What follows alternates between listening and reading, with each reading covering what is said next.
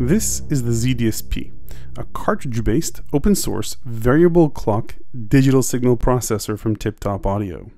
Let's break that down. Cartridge-based means that it needs one of these cartridges to feed it with an algorithm that determines how it works. And variable clock means that you can actually modulate the processor speed for some pretty crazy effects. More on that in a bit.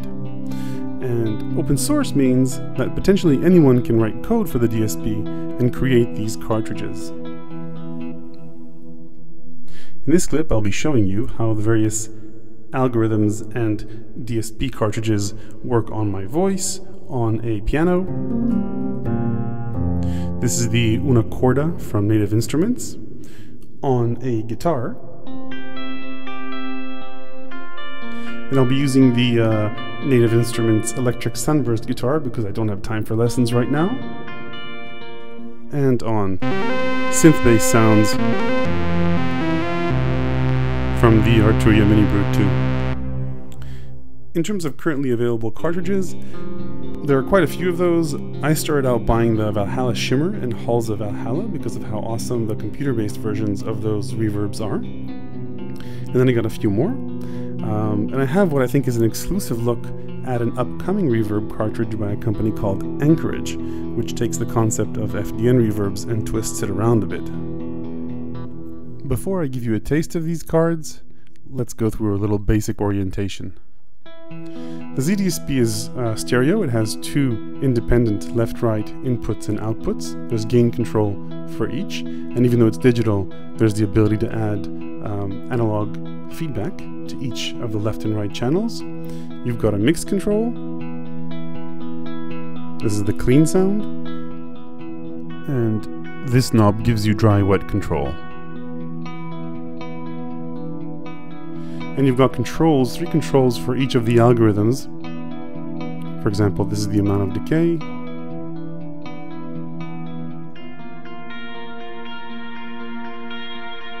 Chorus.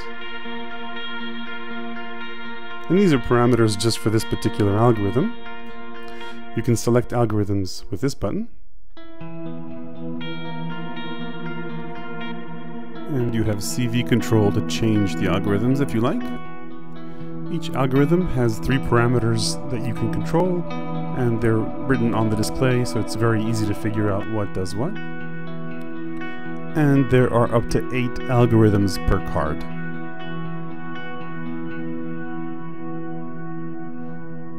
These Valhalla reverbs can just go on forever. I'll shorten the decay a bit. A few more things I want to talk about before I go into the cards in more detail. Each of the parameters can be voltage controlled. And the craziest thing is that the clock of the DSP itself can be controlled externally. So I'll take this VCO and plug it in here. Move all the way to the wet sound, so you hear just the sound of the DSP. And then here I'm at the highest frequency, but check what happens as I lower it.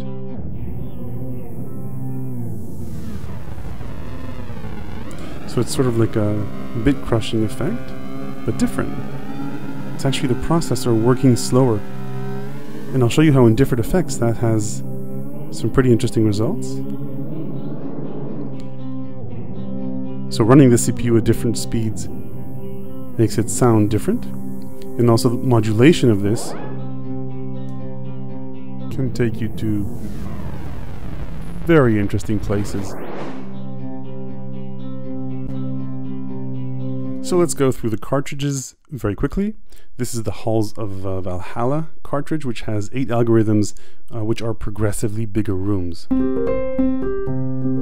This is what my piano sounds like dry. Let's add room to the mix. Start messing with the decay. Even this room can get pretty big. And cycles through some algorithms.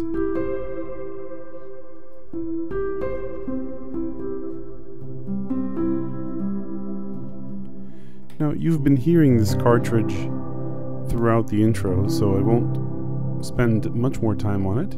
Just wanted you to hear the chorus. a little bit.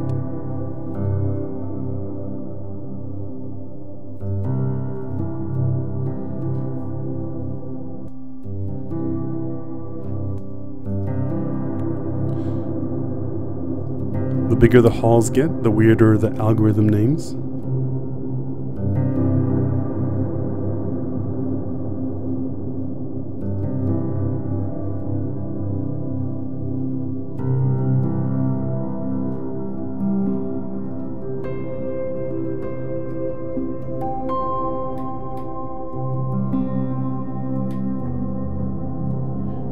I'm not sure I know how to pronounce these algorithm names, nor with some of them do I want to.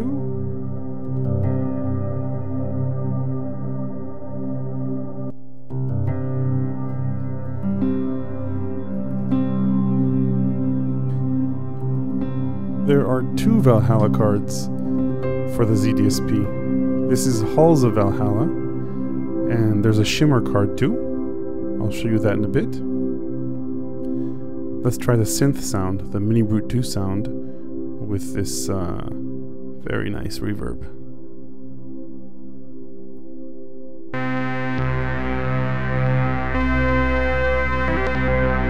You know, the funny thing about this is that if you listen to the synth dry, it just sounds like this.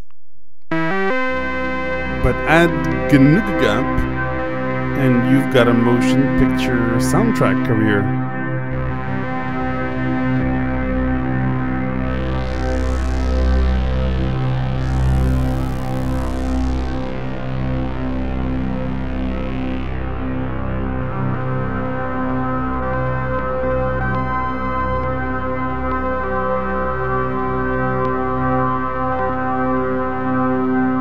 I just want to remind you that this is a monosynth.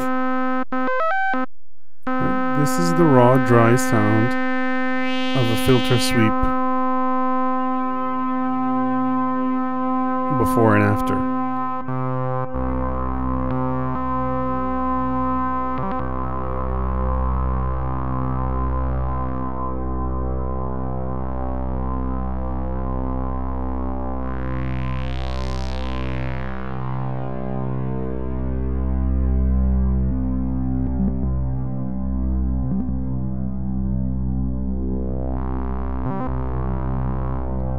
Just Ganuga gorgeous. I'm gonna reduce the decay so that we can move on to another card.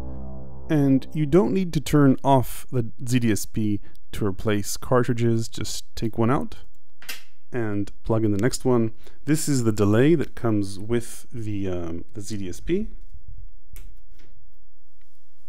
Now, I'm not going to go through all the algorithms of all the cards I have. That would take way too long.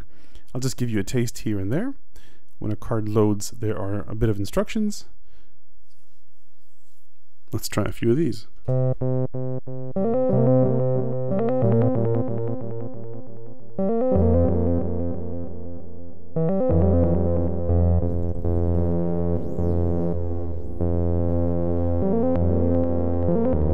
This is the Tiptop Audio Dragonfly Delay card.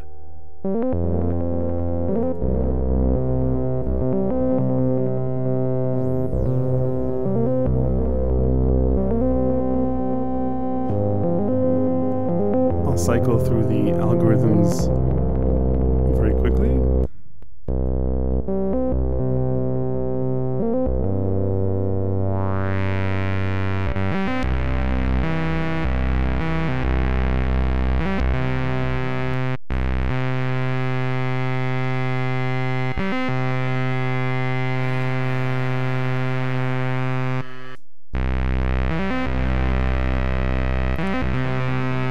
Try adding some of the analog feedback.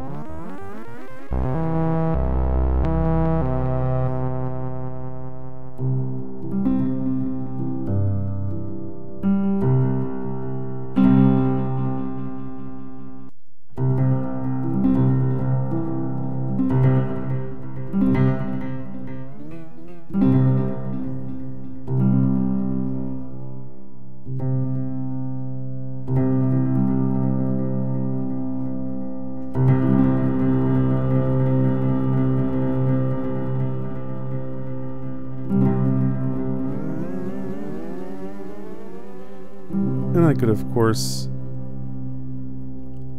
also apply delays to my voice. Okay, let's move on to the next cartridge, which is Grain de Folie. It's a granular synthesizer. The idea behind a granular synth is to sample a sound, then take little slices or grains of it and move them around dynamically, change their pitch, and so on. There's a 1-second buffer that you can sample and then right away dynamically slice and dice.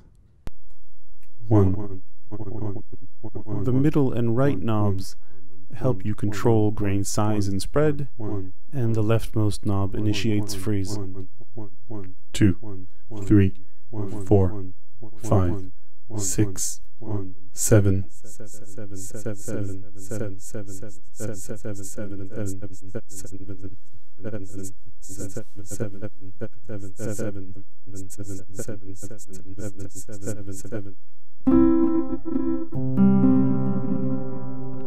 You can also freeze chords to create a drone and then play on top of that. And you play with the knobs to find the right character of freeze. And once you find something you're happy with, it just stays frozen and you can play over it.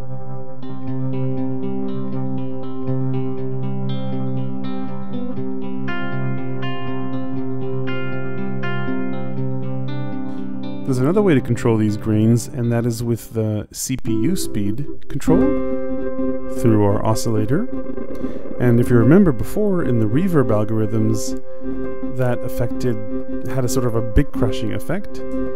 Here, DSP CPU speed controls pitch.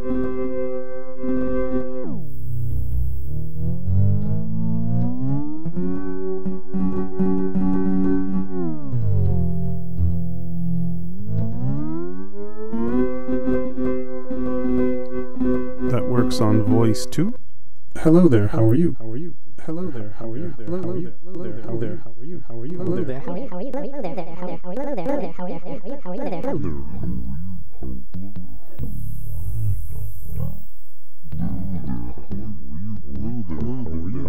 Hello there.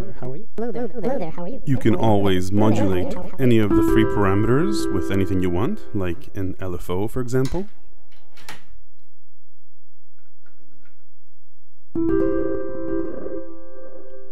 So plenty of options there, though some of the algorithms have their own modulations built in.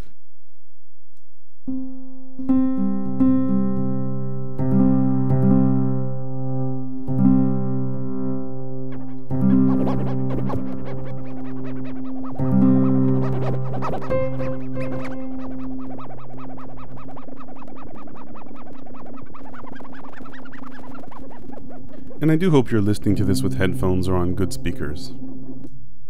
Okay, next up, the Spring Waves cartridge. This cartridge has a couple of physical modeling algorithms, which are attempts to simulate the behavior of real-world physical objects, like strings or pipes that you blow on.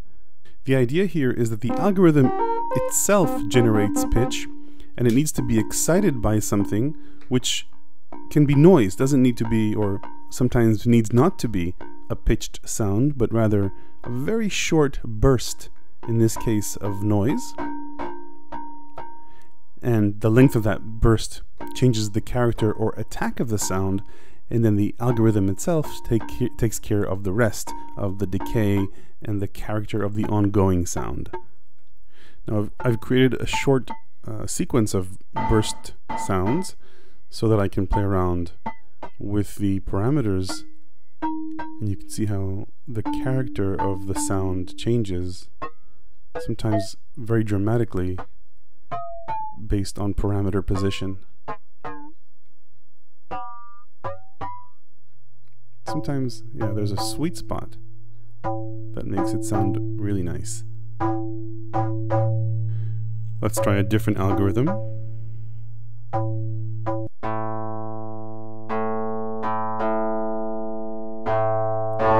All this is started sometimes adding pitch doesn't really add anything, because the way you want to control pitch with this algorithm is using the tuning knobs or with voltage control. So there are a few more variations of this waveguide algorithm in here, and then there's another type of physical modeling, which is the spring model, and this is more similar to a filter, the way a filter behaves. You've got resonance control,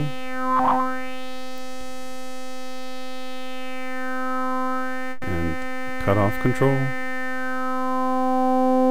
a nice and interesting sounding filter.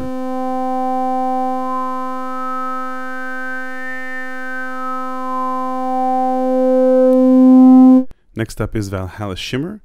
That includes the famous reverbs from Valhalla, with Shimmer, which is pitch shifting of voices as they reverberate. Let's check it out.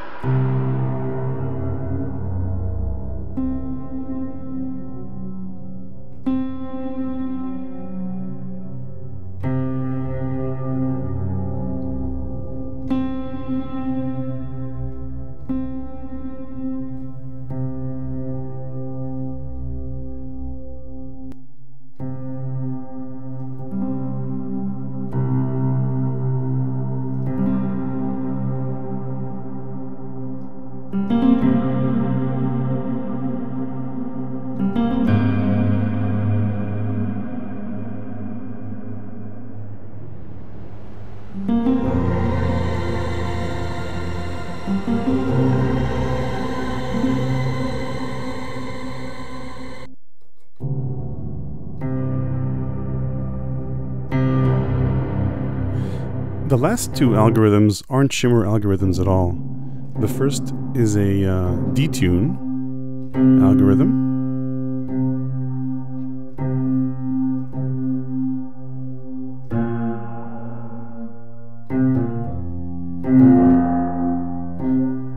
And finally, there's this funky pitch echo algorithm.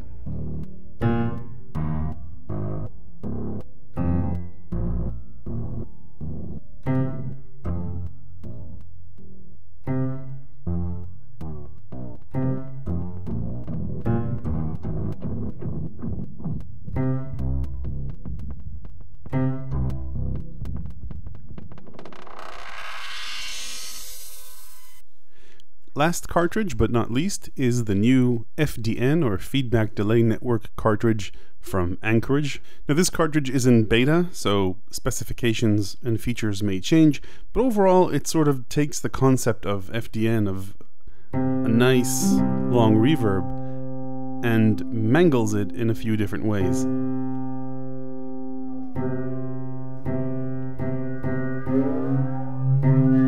For example, this algorithm adds this sort of metallic resonance or feedback.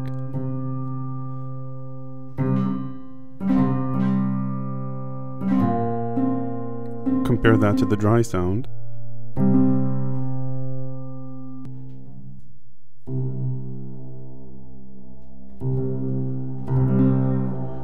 The unstable algorithms speak for themselves.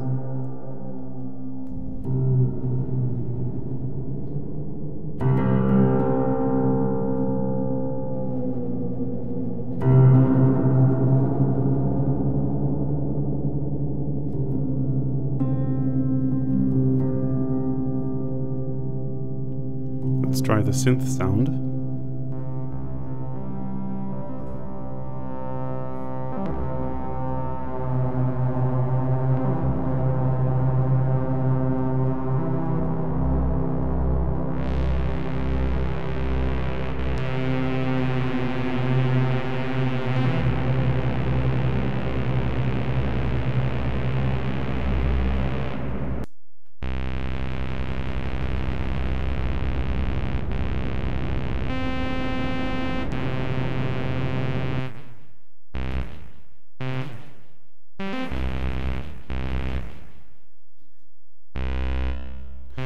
I want to show you this algorithm last.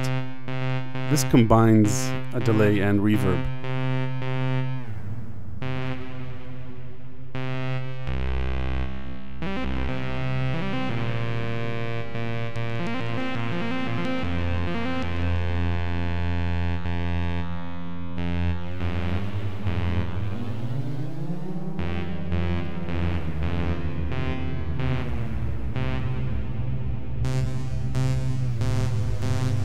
So, that concludes my review of the Z-DSP. This obviously only shows the cards that I have. I don't have the card that lets you run open source algorithms. If I get that in the future, I will review it on the channel. Please hit like if you like this video, ask any questions in the comments, subscribe if you want to see more. Thanks for watching.